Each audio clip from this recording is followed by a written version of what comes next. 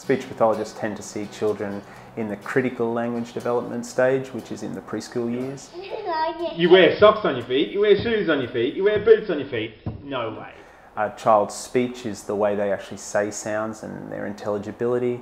Their language skills are split up into receptive, so their comprehension of language, and also their production, their expressive language skills. Pre-literacy skills, so phonological awareness or metalinguistic awareness. Speech pathologists basically target functional communication skills, which are skills that a child will need for their entire life.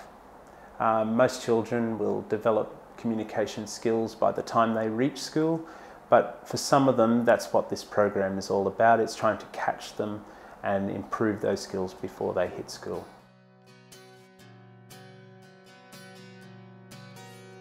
This is one of a series of videos demonstrating activities that I do within local preschools. The activities were originally intended for small groups of children, but parents can easily do these with their own children by downloading the instruction sheet and watching the relevant videos. This video shows a simple speech screening, a way of checking your own child's speech against their developmental age. Have a look at the pictures with your child and listen to the way that they say the words.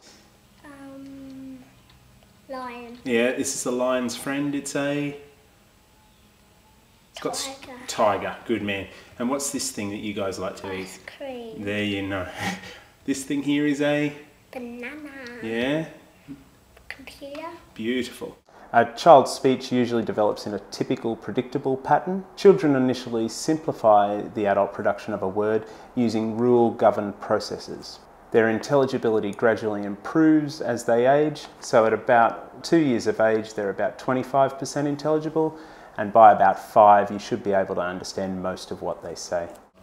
Red. Beautiful talking. Doing the screen, you may note that the child's using some of the typical phonological processes common at certain ages. Tell me what these things are. Socks. Excellent.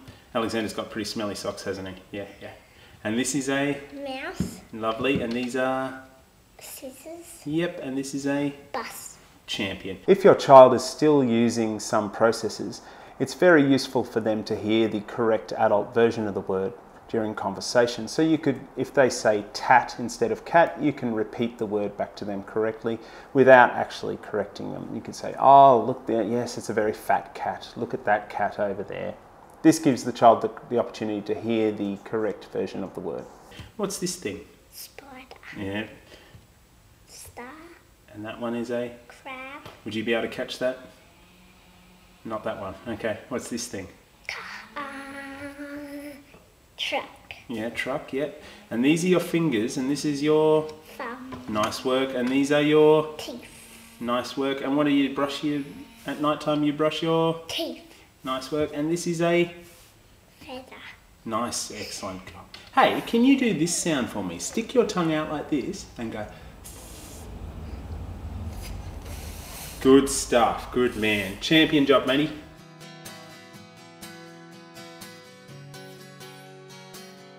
This activity aims to develop listening and comprehension skills, or receptive language, which is important for later school learning. During this activity, the child is given a number of separate information segments which must be combined to solve the riddle. This skill is relevant to the ability to see the whole picture or main idea. Solving the riddle may require some guesswork initially, but any attempts by the child should be encouraged, so long as the student does not focus on one detail only.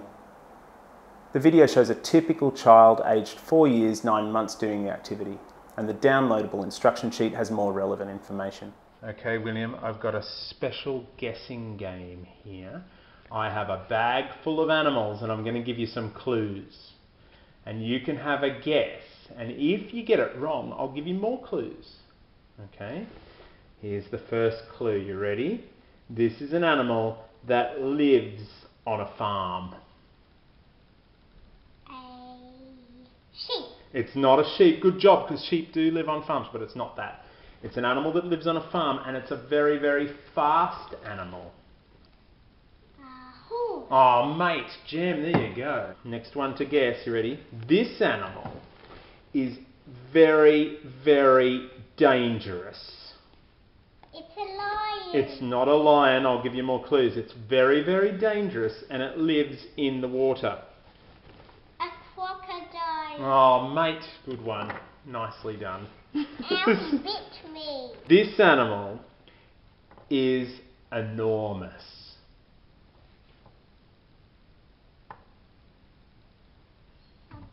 Would you like more clues? It's the elephant. Oh, mate, you got it straight away. Okay, last one, matey.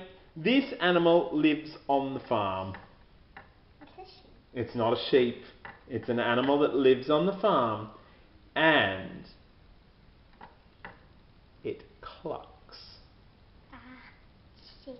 Easy peasy. If you're doing this activity at home, don't limit yourself to just animals. My son especially likes trying to guess things that I'm drawing or a description of food that we may be having for dinner. The beauty of this game is that you can play it anywhere with almost nothing required. Younger children will usually require fairly obvious clues, but older kids can generally cope with more cryptic clues. In the long term, good receptive language skills that are involved with this activity benefit the understanding of more complex language and reading comprehension of longer paragraphs.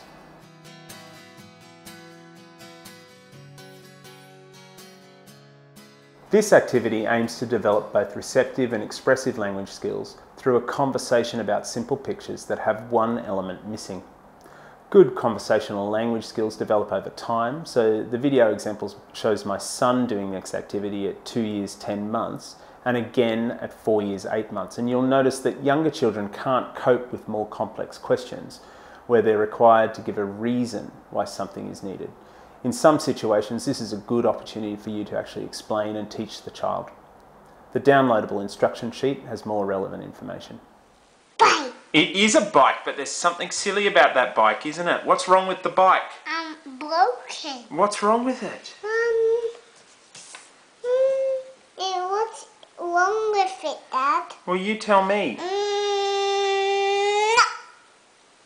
Have a look. What's missing? What's the bike missing? Wheels. Oh, no way! It's missing wheels! Can you draw some wheels on the bike? Put some wheels on there. Oh, beautiful wheels. Have a look at this. What's this thing here? It's an elephant. What's wrong with that elephant? What's it missing? His trunk. Oh, no way! Quick, can you draw a trunk on the elephant? Oh, good job. Oh, beautiful. Why does an elephant need a trunk? Because it likes spraying water on its back. Fair enough. Okay, next one. Have a look at this. What is that thing? A car. And there's something missing. Wheels. Why does a car need wheels? So it can move. Champion job. Lovely wheels. I like that one. It's very round. Have a look at this kid here. There is something silly about this kid. What's silly about him? He doesn't have he doesn't have a mouth. And why is that a problem? Because he can't talk. Oh no. I've previously played this game in the sand down the beach and drawing chalk pictures on pavement, but it also works well in a 3D form with Lego or modelling clay.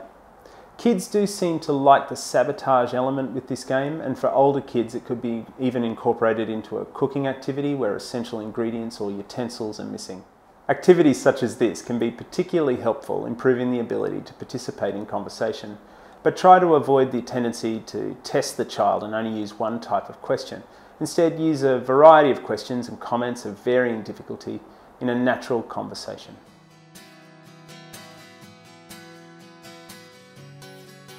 This activity targets storytelling or narratives, basically the description of a sequence of events, which could be fictional or non-fictional.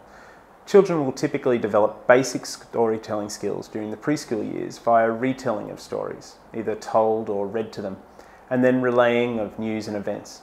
They'll initially start with very simple picture descriptions, but these will become more complex over time and evolve into a true narrative with a beginning, a middle, an end, character names, titles, etc. When telling news or narrating a story, speakers must independently organise and maintain an extended monologue, and doing this is a lot more cognitively and linguistically demanding than simply having a conversation where the other speaker can help maintain the discourse. The videos show my son at a variety of ages demonstrating his storytelling skills. The downloadable instruction sheet has more relevant information. One day, Emily Brown and Stan was trying to get us to sleep, but a noise was keeping them awake. Splish, splosh, splish, splosh. It seemed to come from a window. Oh no. It was the same teeth the window. Large teeth dripping onto his pajamas. The elephant story. Okay, let's have a look. What you're going to do is you're going to fold it together like this and make a little book. Can you do that? Nice work. Okay, but before we tell the story, I want to talk about the pictures first, okay? So let's have a look at the first picture here. Tell me all the things you can see in that picture. He's thirsty. He's thirsty? How do you know he's thirsty? Because of that. What's that stuff that comes off you when you're hot? Sweat. Sweat, I like that word. Nice job. So what is this animal? Elephant. It is an elephant. And do you know where he is? Can you tell where he is from the picture? At a circus. How did you know that? Because of that. What's that thing called? Circus tent. Yeah, champion stuff. So here's an elephant at the circus and he's very hot and he's sweating. Can you tell me what you think he's going to do? What's he going to do? He's going to have a drink. There you go. Hey, when you really, really want to drink, you feel really, really... Hot. Yeah, but you feel really, really Thirsty. I like that word too. So here, what's a good name for the elephant? Can we make up a name for this elephant? Swarmy. Swarmy the elephant. Okay. Okay, Swarmy the elephant. What's he doing in the next picture? He's having a drink. He is. He's using, what do you call that bit of the elephant? Trunk. I love that word too. The trunk of the elephant. He's putting it in the bucket, slurping up a whole heap of water. How do you think he feels when he does that? He feels good. He feels good, feels nice and happy. Have a look at the last picture. He's putting it all over him. He is. What do you call it when you do that to yourself? Throwing it. Throwing it, yeah, or splashing it, yeah, or spraying it.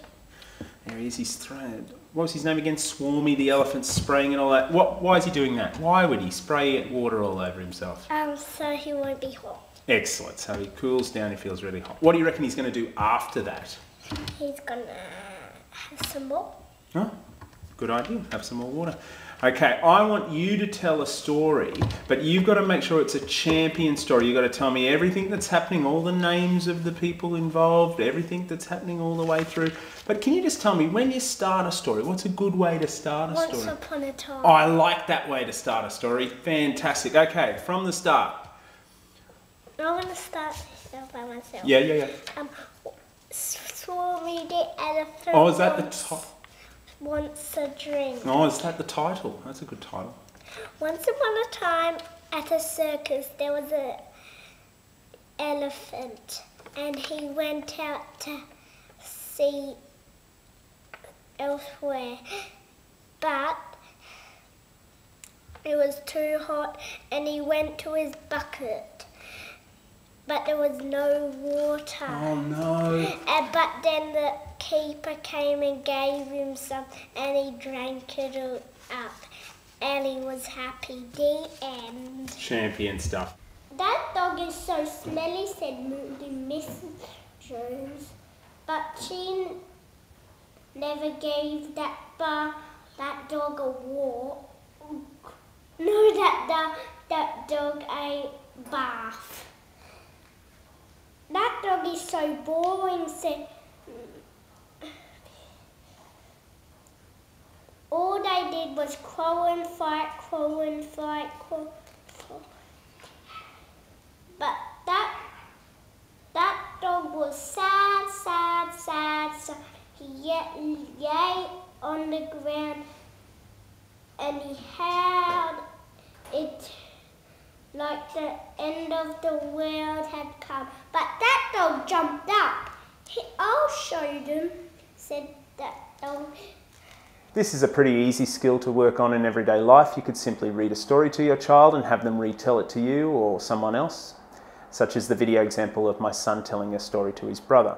Visual cues do assist younger children in this situation, so use pictures as a prompt. Preschools typically have photos of the day's events ready to view at pickup time, so look at them with your child and have them describe what happened at preschool that day. More capable children might even be able to phone grandparents to tell them about special events. Storytelling is a very important ability which can affect a wide range of other skills such as joke telling, memory and literacy.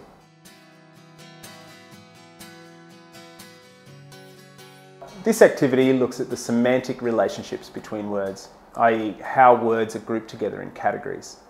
Understanding and explaining why objects are grouped into different semantic categories is a language skill that develops over time, but associations such as these become increasingly important as the child language skill improves. The video example shows my son doing the activity at age 4 years, 9 months, and the downloadable instruction sheet has more relevant information. Have a look up the top. Tell me what these two things are. Knife and a fork. Knife and a fork, and knives and forks are both types of? Cutlery. Cutlery, fantastic. Hey, what's another type of cutlery? You have knives, you have forks, and you have? Spoon. Top job, mate. Can you draw a spoon there? It's easy. Easy peasy, good-o.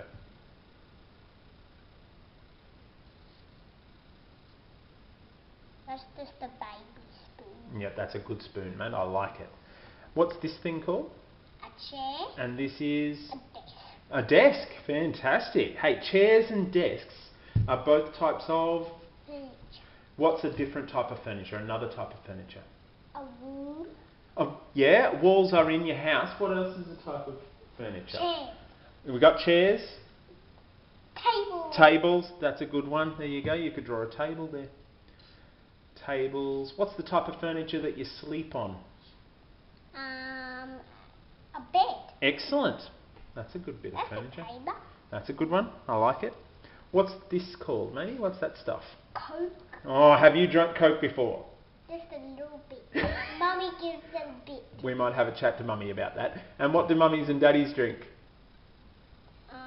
Coffee. Coffee. So, Coke and coffee are both types of? Drink. Excellent. What's a different type of drink? What's another drink? Lemonade. I like it. Draw some lemonade there, mate. Is that your favourite drink? Yes.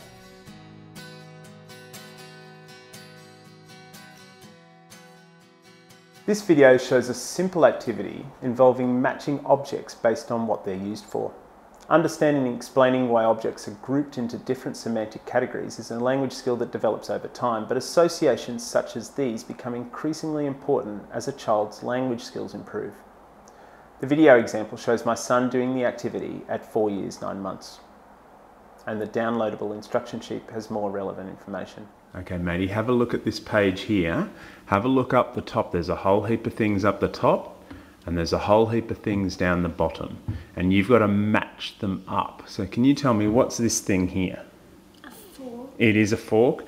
What do you do with a fork? You do. Is there something down the bottom that you eat with? Yeah, you eat a burger, but what's something you eat with? Yeah, the knife. Good job. Join the knife and the fork up, please. Hey, can you tell me something else that you might eat with? You eat with a knife, you eat with a fork, and you eat? With a spoon. Good job. Join them up. Knife and fork, join them up. Daddy, look what I did. I can't do. I could see, mate, yeah. What's this one, mate? A truck. It is. What do trucks do? Pull things to another wheel. Yeah, another place they do. And what else do they do on the road? They... Make things. Yeah. What do they do on the road? What do you do? What does the person do in the truck? They drive. They do, don't they? Is there something down the bottom that you drive? Excellent. Join those two together. Hey, it's not on the page. Can you think of a different one? Trucks drive, cars drive. What else might drive? Taxis. Excellent. I like it. Taxi's a good one. What's this thing, mate? Capsicum. You reckon? It does look like a capsicum. What do you do with a capsicum? Eat. Yep. Is there something down the bottom that you might eat? Excellent. What's your favourite thing to eat? My favourite thing Is it? What's a different thing that you like to eat? Mango. Mango is a good one, isn't it? At some stage, you may notice your own child spontaneously sorting toys into groups based on various aspects. For example, farm animals and wild animals, or road transport and water transport. You could encourage this by incorporating categorization into other activities, such as packing away toys or groceries. For example, sorting food that goes into the fridge and food that goes into the cupboard. Good categorization skills improve the semantic networks between words and helps children to remember and organize new vocabulary.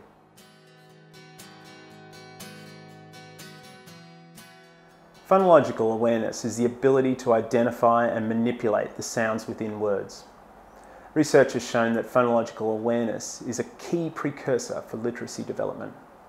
Typically, children will develop skills with syllables and rhyme first, and then more complex tasks such as identifying and manipulating the sounds in words. This video shows my son performing the various syllable activities at a variety of ages. And the downloadable instruction sheet has more relevant information. I'm going to do some clapping of a word and you clap the word too, so you've got to do this, you've got to go kangaroo. Can you do that? Kangaroo! Excellent, do this one. Screwdriver. Screwdriver. Excellent. Can you do this word? Can you go hippopotamus? Hippopotamus. Excellent. Do this one. Helicopter. Helicopter. Helicopter. Try that one again. Helicopter. You ready? So if I said kangaroo, you do this. You go kangaroo. Can you do that? Kangaroo. Good man. Okay, do this one. Go rabbit. Rabbit. Rabbit. Just do it. Just do one rabbit. Go rabbit. Rabbit. That's it. Good job. Next one. Do this word. Helicopter. Helicopter. Try it again on the drums. Helicopter. Good work. Try this one. Parachute. Parachute. Good job. Parachute. Can you do that one? Parachute. Good man. Do this one. Screwdriver. Screwdriver. Screwdriver. Screwdriver. Got it. Syllable identification can be taught through simple games and tasks included into the child's everyday routine, such as clapping out the names of toys or characters in their favourite book. I've seen preschool staff incorporate the clapping of syllables into children's names as they send them off to get ready for lunch, for example. One of the beneficial carryover effects you might note for this skill is the child's ability to say words with multiple syllables also improves. For example, a younger child may say dinosaur for dinosaur, but when clapping out the word at the same time, you'll notice you get a better version of it, dinosaur. What's this thing? A cow. It is a cow. And this isn't a girl, it's a... Boy. Good job. Hey, say that word. Moo. Yeah, but say the word, say cow. Cow. And that one? Boy. Cowboy, what's a cowboy? What's a cowboy? I don't know. You don't know what a cowboy is. What's Woody out of Toy Story? He's a cat.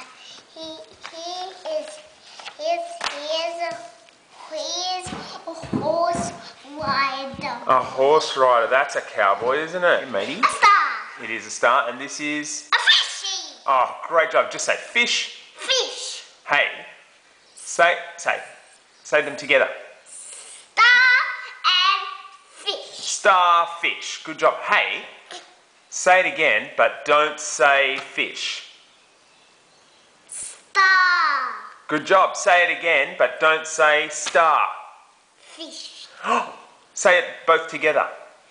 Star and fish. Starfish, isn't it? Do you know what a starfish is? What's a starfish? It's a fishy. No, it's not a fish. What's a starfish? It's in the ocean. It is. Is it one of them? Do you see them down the beach? Yeah. You do, don't you? Okay, matey, another sneaky game for you to do. Can you tell me what is this thing? A cow. And this is a... Boy. Hey, can you clap those two words and say that at the same time? You do it? Cowboy. Oh, champion. Hey, what's a cowboy? It's a man who rides a horse. Is it one of them? There you go. Fantastic. Hey, say cowboy again, but don't say boy. Cow. Oh, fantastic. Say cowboy again, but don't say cow. Boy. You're good at this. Nice work. Hey, this is even trickier. This is so hard, your brain might explode. Say cowboy again. Cowboy. Say it again, but instead of saying boy, say girl. Cowgirl. Sneaky. Nice work.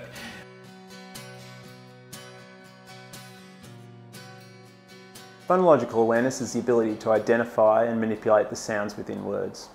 Research has shown that phonological awareness is a key precursor to literacy development. Typically, kids' skills with syllables and rhyme will emerge first, and then they'll gradually become more competent with more complex tasks such as identifying and manipulating the sounds in words. Initial exposure to rhyme should occur during the preschool period, and this will be followed by recognition of rhyming words, and then the child will be able to actually produce rhyming words. The video shows my son doing some rhyming activities at different ages. I've included a video of him completing a made-up lyric from a song, which is how he started being able to produce rhyming words. The downloadable instruction sheet has more relevant information about this. Willoughby, wallaby, wummy, an elephant sat on Mummy. a willoughby, wallaby, waddy, an elephant Sat on Daddy.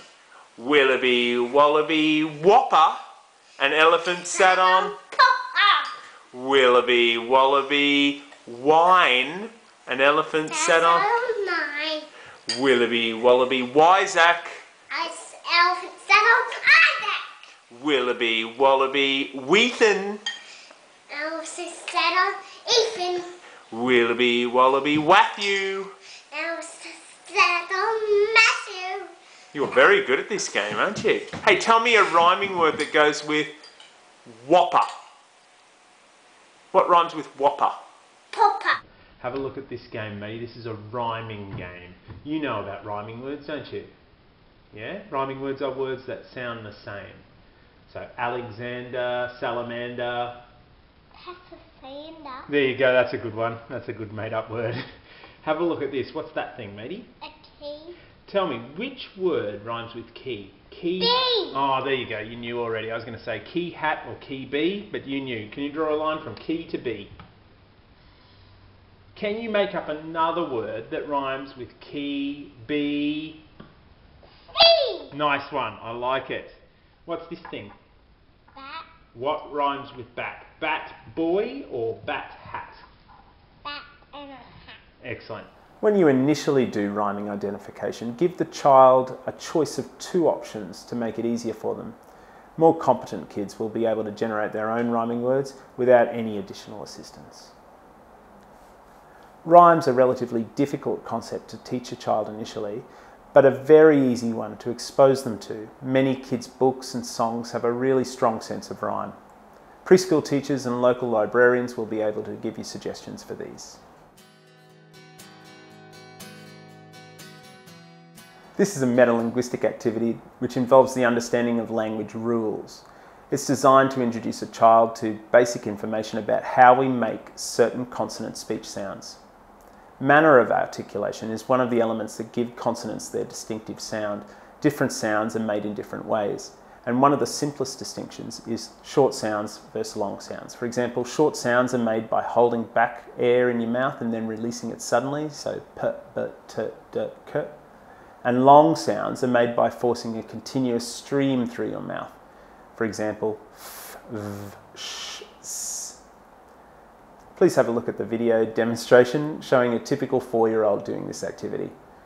The downloadable instruction sheet has more information. There's a whole heap of monsters here, and all of these monsters need to have tails. But I'm going to say a sound, and if I say a long sound, like you draw a long tail. And if I say a short sound, like t, you draw a short tail. Okay. Long sound, long tail. Short sound, short tail. This monster here, mate, he goes like this. He goes. Is that long or short? Long. Excellent. Draw a long tail on his bottom. Oh, that's very long. I like it. Can you do the sound too? Can you go? That sounds very long, doesn't it? Okay, this monster here, he goes like this. Ready? Is that long or short? Short. It's short. Draw a tiny short tail on his bottom. Can you do the short tail? Can you go? Excellent. This monster down here, mate, he makes this sound. He goes. Is that long or short? Long. It's a long one. Draw a long tail on him. You say it at the same time. Oh, beautiful. Oh, that's so long. This metalinguistic activity was originally created as an additional element for a preschool pre-literacy program, talking about various aspects of speech sounds. Skills identifying aspects of sounds, such as these, can also be used to assist spelling. This activity could easily be incorporated into school-age literacy activities as well. This is a metalinguistic activity which involves the understanding of language rules. It's designed to introduce children to basic information about the parts of the mouth that are used to make certain consonant speech sounds. The place of articulation is one of the elements that give consonants their distinctive sound. Different sounds are made using different parts of your mouth, and the basic articulators we talk about for this introductory level activity are the lips, the teeth and the tongue. These articulators can act on their own. For example, B is a lips only sound, or two or more of them can work together. For example, F involves the lips and teeth together. Please have a look at the video demonstrating a typical 4-year-old doing this activity. And the downloadable instruction sheet has more relevant information. So have a look at the picture of the mouth that goes with each of the pictures. Have a look, there's parts of your mouth. You tell me what these parts of your mouth are. What's this part? Your tongue. It is. And what are these? Teeth. Excellent. And what are these things? Your lip. They are your lips. Good job. So there's a picture here, and there's your lips, there's your teeth and your tongue. And you use your lips, your teeth and your tongue to make different sounds. So you have a look at these pictures when I make the sound, and you tell me whether or not I'm using my lips, my teeth or my tongue. Are you ready for this first one? Watch my mouth. Watch my mouth. Ready? It goes like this. It goes. D, d, d, d, d, d. What am I using? Am I using my lips, my teeth or my tongue? D. Your tongue. I am. Can you colour in your tongue next to the drum? Nice job. Good looking. Blue tongue. Blue tongue. It's like a blue tongue lizard. Have a look at this ball one over here. Watch my mouth. You tell me which part of my mouth I'm using. If I'm using my lips, my teeth, or my tongue. Ready? B, b, b, b, b. You're using your lips. I am using my lips. Colour in your lips on that one. Can you say that sound? Go b, b, b. Can you feel it when you're doing it? Can you feel that you're using your lips? Have a look at this one down here. There's a spray bottle. Have you used spray bottles before? No. No? Okay, you ready? Watch my mouth. You tell me which part of my mouth I'm using. Ready?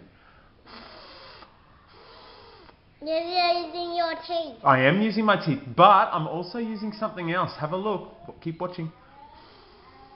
Your lips. I am. I'm doing two things, and I'm using my lips and my teeth. Colour in both. This metalinguistic activity was originally created as an additional element for a preschool pre-literacy program, talking about the various aspects of speech sounds. Skills identifying aspects of sounds such as these can be used to assist spelling, and this activity could also be incorporated into a school-age literacy program. The videos were originally intended for parents to see their children doing the activities so that they could replicate them at home, and children usually get better if they do the activity again and again. More competent kids are typically able to act as a good model for the kids that are having difficulties with the activity. These activities are intended to be a fun thing for children to do. Children will usually only have an attention span of 10 to 15 minutes, and these activities usually run for that amount of time. If you believe your child's having significant difficulty with these activities, have a talk to your local preschool teacher and they may suggest contacting a speech pathologist. I welcome any feedback regarding these activities. Please email me and if you have any questions or any feedback that you'd like to give. Please download the activities and have a go with your child, but make sure it's fun, please.